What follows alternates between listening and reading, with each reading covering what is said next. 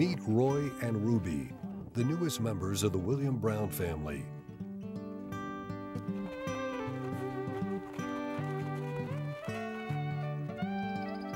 Barb and Bill had been ranchers most of their lives. People have this romantic idea of ranching, and it can be, but it's also a lot of work. I've got 5 horses out there. I don't need 5 horses. I don't have any cows anymore, but I don't know how to quit. There's no doubt Bill is still a cowboy at heart, but he no longer rides the range. I would probably still be in ranching, but the cost of being in ranching is just prohibitive nowadays. You work all year long, you might make, if you're lucky, you break even.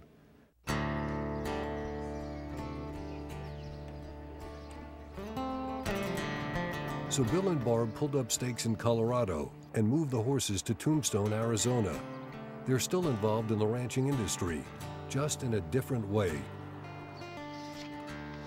This just rounds the edges up and gives it a finished look.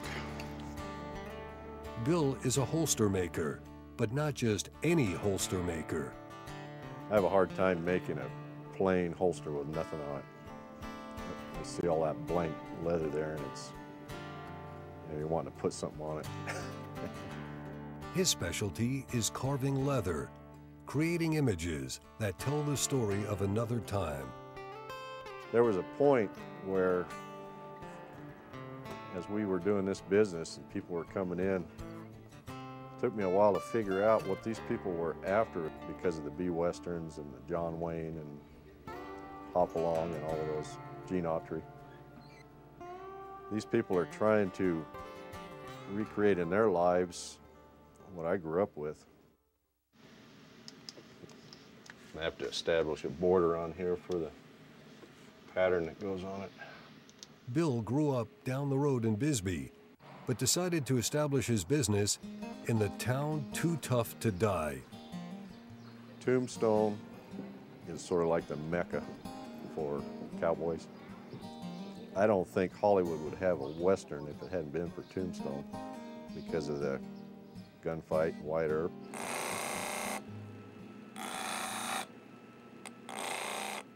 You almost expect Wyatt or Doc to walk into this mom and pop shop.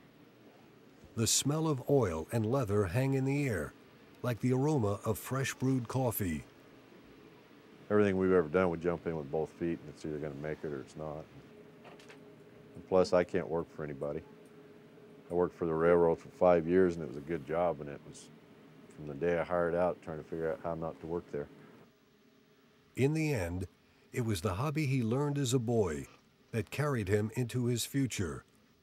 I just thought we might make a wage with it, but it's actually been pretty good for us. So, plus I've got a guy that works for me that between the two of us would make enough to support us both. So, finding someone to do leather work at the level Bill required was no easy task. There are only about 50 craftsmen in the country. Back when I was about, I don't know, 4 or 5 years old, the main thing on the TV were the westerns, the weekly westerns. And I was glued to the screen whenever they were on. I didn't care about much of anything else. A young cowboy was born.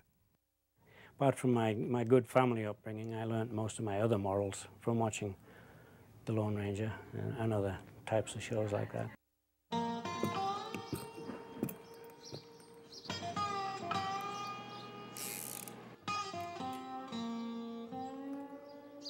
Today, Colin Taylor delights tourists with his own rendition of his boyhood hero. And the amazing thing?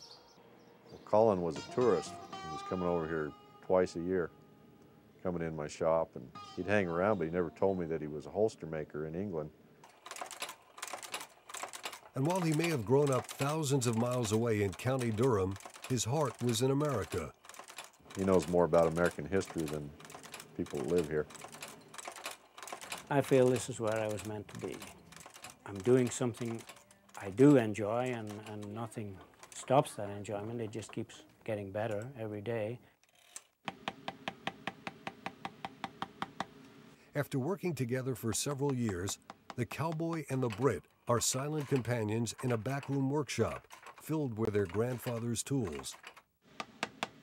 This works like a small jackhammer. That thing is not down on the leather, but you're bouncing it. Bill and Colin copy patterns of chaps and belts and holsters from old movies and use vintage saddle catalogs as guides. I've got a friend, he's a retired saddle maker. If he gets an old saddle, he tears it completely apart just to see how they built it. And then he'll put them all back together. Well, that's a lot of work, but that's how you figure this stuff out, how you learn it. It's like having an old craftsman from 100 years ago teach you how they did it. Bill doesn't call leather carving an art. He thinks of it as a craft, one that he doesn't plan on giving up anytime soon.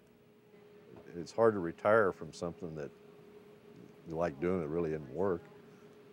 Well, a friend of mine that just recently died was 95. He was still working when he died. You know, they found him watching the Western Channel in his chair.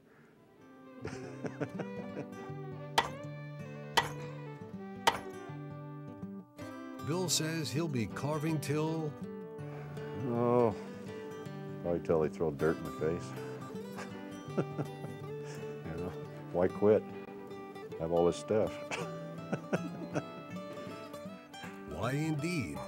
This cowboy at heart will always be at home on the range, as long as he has his wife by his side, stock in the corral, and his grandfather's carving tools in hand.